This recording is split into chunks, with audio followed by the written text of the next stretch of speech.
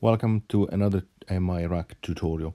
Today I would like to show you how to use phrase sequences in miRack. So let's click Add, let's go to the Tags category and let's select a mixer, an channel mixer, add to batch.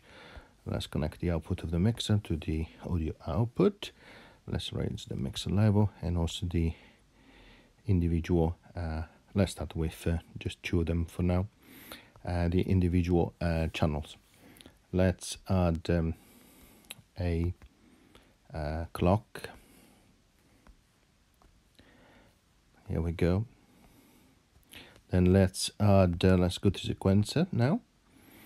Here we are. Let's add a phrase sequencer 16 for 16 step, add to batch. And then let's add also a standard VCO. Here we are. Let's now connect this. So let's connect the run from the clock to the run of the phrase sequencer. And the same for the reset if you want to do so. And also let's take the first output of the clock 1 from the clock module into the clock on the phrase sequencer. Let's take the CV output of the phrase sequencer into the VOCT of the VCO, and then let's take the SO output from the VCO and let's connect that into the channel 1. Let's stop playing the patch. As you can hear, you have we have the VCO playing sawtooth. Let's turn down the mix level because I need to have the patch playing to use the phrase sequencer. As you can see, you have in the phrase sequencer a keyboard where you can select the notes, and on top of that you have steps for your song and which you can select. So and it's very simple. You select the step and then you click or play on the note on the keyboard to select what notes to play it in the sequence. So let's create a pattern. So let's click play.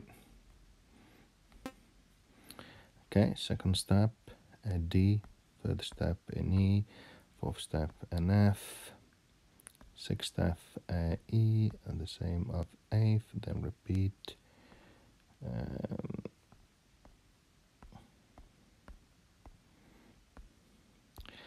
Then on the last 4 steps, instead of using an E, use a G for alternating.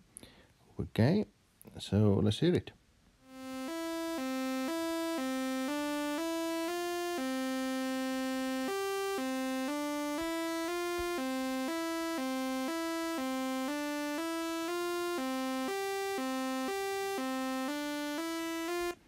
Okay, I found a bit annoying that the so wave is always playing, so let's add an adsr and also let's mix that adsr with a mix module before it goes in the 8 channel mixer. So plus sign, let's go to the packs because it's easy to access in this way. On the packs category, let's add an adsr, and then the same, let's add a mix 1. Here we go. So let's now take the output of the sawtooth and connect it into the level of the mix 1. Then let's connect the output of the ADSR on the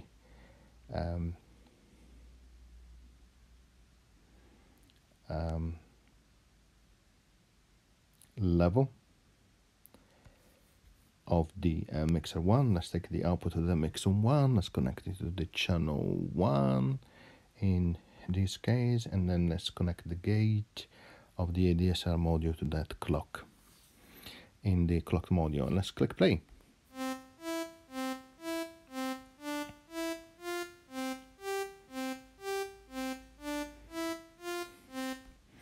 Okay, as you can see, now we can adjust the attack, the decrease, the sustain, and also the release.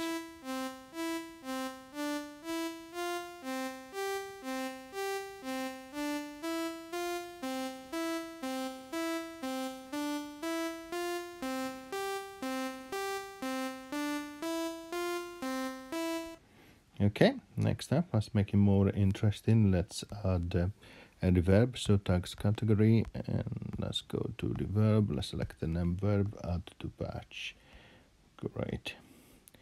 So now let's disconnect that output from the mix 1, and let's connect the output to the input left and right, that reverb, and then let's take left and right that reverb and connect it to channel 1 and channel 2, and let's listen.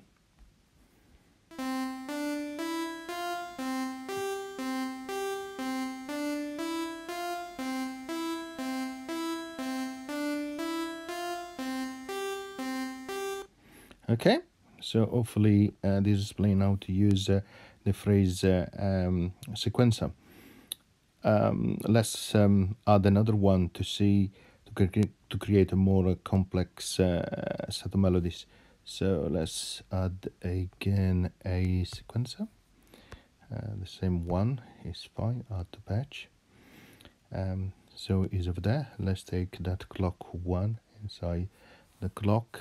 Let's take the run inside the run there. Okay. Then let's add another VCO. So oscillator VCO, add to patch. Here we go.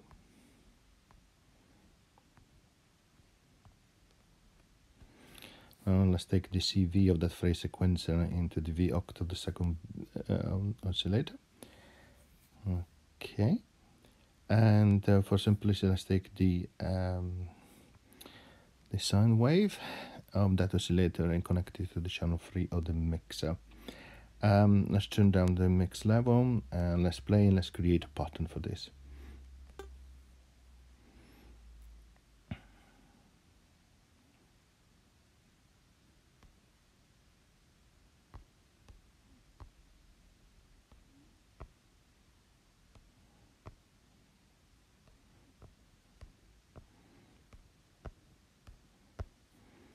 And let's try, let's listen, let's increase the mix level again.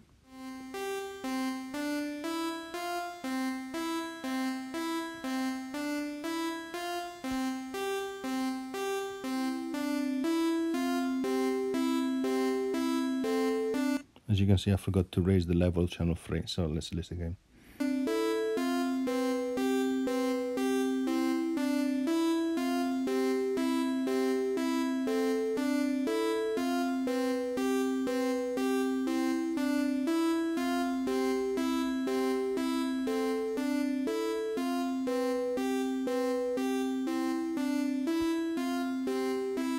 Pause. Let's take the square wave instead of the sine wave. Let's listen.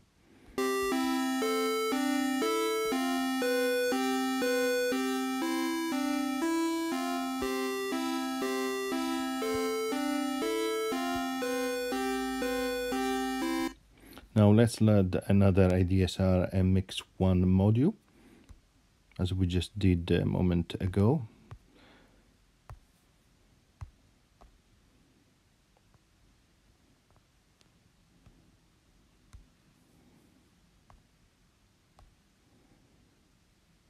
Okay, let's take let's connect the output to the second VCO. Let's connect that output into the mixer level, the output of that second ADSR into the level of the mixer.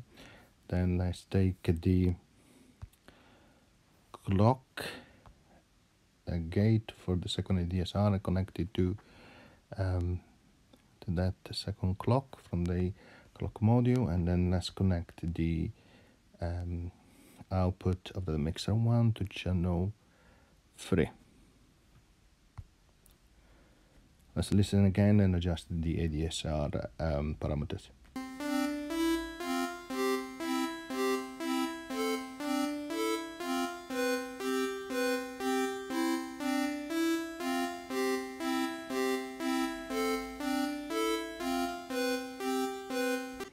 Okay, let's finally add another module, like for example a delay. Which one should we choose just a simple delay, add to patch. Here we go. Let's take the output of that mixer 1 for the second VCO, and let's connect it into the input of that delay, and then take the output of the delay and go back onto channel 3, and let's play.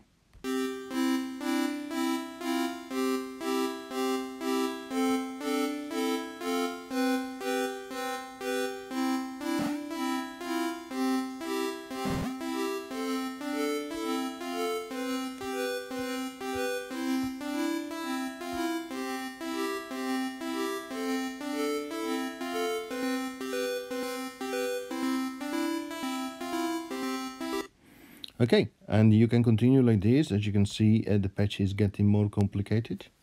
For example, you could now use one of the previous tutorials that I recorded and add, for example, a drum pattern to it, and it will be very simple.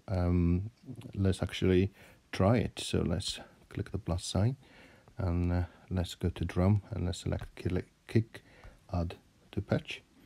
Okay, let's connect the clock number 3 to the trigger 1 of that kick, and then take the output, and let's go to channel 4, and let's increase the level of that channel 4 to max, otherwise we don't hear it, that kick, and let's try.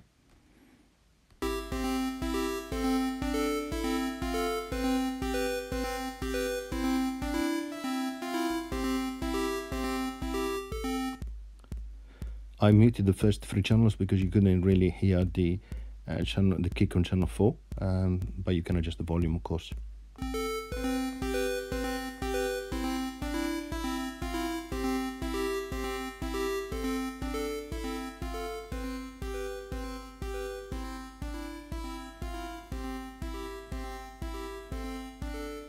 Okay, and then of course you can continue like this. You can go on, add snare, hi-hats, close hats, you can connect a sampler, and so on and so forth.